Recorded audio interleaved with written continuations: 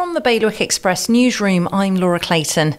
The inquiry into what happened in Alderney during the Second World War will be published today, with the launch event in London live-streamed, so people at the Island Hall can watch it together. The presentation is due to begin at 11 a.m. There's a link to the live stream on our website.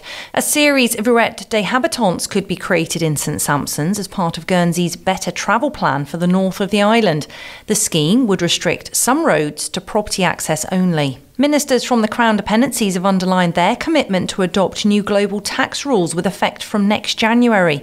They've pledged to work together on the new corporate tax arrangements.